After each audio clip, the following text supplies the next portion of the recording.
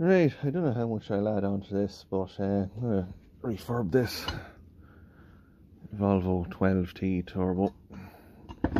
So what I'm going to do is I'm going to pull it all apart, make it look something like that with all the extra bits and pieces, clean them all up, have them look like that, and then eventually have it all back together looking like this again. So I don't know, I'll try and document as best I can. And yeah, I suppose let's get started, I guess. So first and foremost, you want to see, do you need to rebuild it? Let's measure your shaft play up and down and side to side. This one doesn't really need it, but I just want the shaft out for another application. So when you've decided you want to rebuild it, clean all the rust and scutter off it and have it as clean as you can before you start pulling it apart. It'll be clean a little bit better, but for the purpose of this, clean up, spray plenty of your favourite penetrating fluid, oil, whatever you want on it, and let it soak for a while. So we'll come back to that in a bit. That, so forth, so on. Come back in a minute or two. To break it down to CHRA, we need to split hot side off before we can get the cold side off. So you have plenty of fluid on that, and just take this band off. Of course, it goes without saying, keep everything together in a box or you lose track of it fairly quickly. It goes without saying, give this plenty of time to let it work through, because they will be seized solid, and take your time using the hammer around it. The last thing you want to do is to burr it or crack it, or yeah, far worse than that actually. So I'm not going to be using this housing again, so I don't really give a toss about it, but essentially when you're all finished, you should just start to fall off, something like that. There you go, about. As you can see, it has to work its way through that sort of stuff. Now that we have the room for the circlip, first of all, make sure you have a circlip that will actually fit into those, and second of all, move those a little bit first with a hammer and punch, otherwise you're in for a rough time. And again, clean it as much as you can, give yourself every chance possible. I guess it goes without saying, if you're putting these all back together, scribe them the right way so you have a rough idea where they're going to go back roughly, and then you can tweak it from there on. Now once you're down this far, this is where we get to the nitty gritty. So you can see this one's actually not too bad in terms of its play up and down. That's acceptable. All right, we want to clean it all off, because if you're only just replacing the bearings, have everything all aligned. We want to align the compressor wheel, the nut and the shaft all together. So we'll clean it up first and come back to that when it's cleaned up.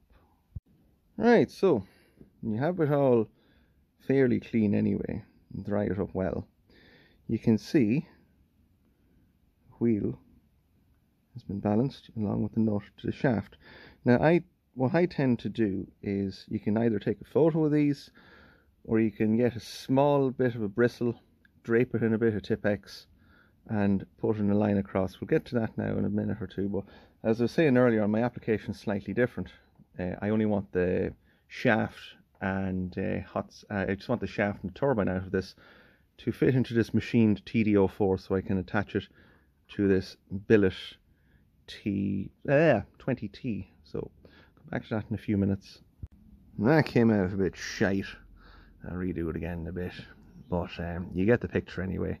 Shaft, nut, turbine, compressor wheel, all have to be synced up. When you're putting it back together, you don't lose your balancing. So I'll redo that again in a bit. Never forget with these, your left hand thread. Don't make the same mistake I did the first time and go the wrong way and bust the shaft in half. That was many years ago at this stage. And if you've done that right, your mark should still be, yeah, when you focus, you'll still have your mark matching up. And if you're unsure, just take a photo.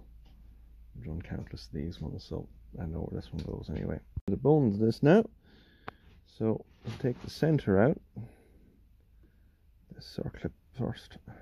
Just be careful sure you have a good grip on it.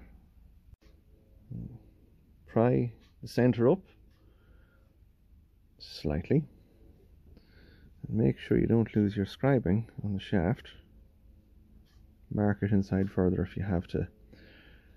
Get a small block of wood, give it a tap gently, and the whole lot should fall out at the back. Again, take your time. This just pries up, and underneath it you have your thrust bearing, and underneath that will be the, I'll put you to one side carefully, and there is your journal bearing. I'm just trying to remember what way they go on, but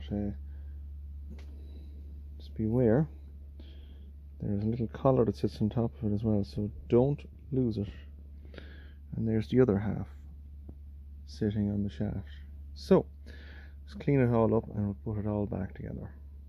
Just make sure to get the best bearing kit that you can get your hands on. It should contain all the bits and pieces, your journal bearing, your thrust bearing, your oil seals, etc, etc. I suppose when I have both of these out, alright, you can see this one I'm quite happy with. Well, the one beside it is a little bit on the, it's too clean for my liking, the way it came out. God damn it, focus, there we go. There's a few extra score marks on it I'm not happy with, hence why I'm going down this route. You can see, for example, there's this line, not one bit happy with that. This one is fine, so that'll be going back in. As well as that, another telltale sign is the backing plate, nice and clean compared to the other one, which was just stink. So again, that's not going back. And if you're unsure how it all goes back together, just lay it out and try and have it orientated the right way. Like for example, you can strip your thrust bearing and your little oil seal here. Make sure you put plenty of oil on that. Be a bit fiddly to get back in, but make sure it's all clean and spotless. You'd be surprised how dirty they can get. And I'll do a bit more work on that one before I put it back together. Yeah, cleanliness is key. One thing I cannot stress enough is never, ever, ever put these back together bone dry. You're going to have a very, very short life with this. So always keep them well oiled when you're putting them back together. You have to oil this one a little bit more actually, but the rest has all been put back together nicely. Tons of oil in it. And even before I start, it'll be priming her with oil, but always keep them well oiled when you're putting them back together. Right, all back together. I'll do another video of this being fitted to the car, but yep, all shot back. I have other bits to fit to this another time, but yeah, take your time and go nice and slowly at it. Use this video as a guide rather than a how-to.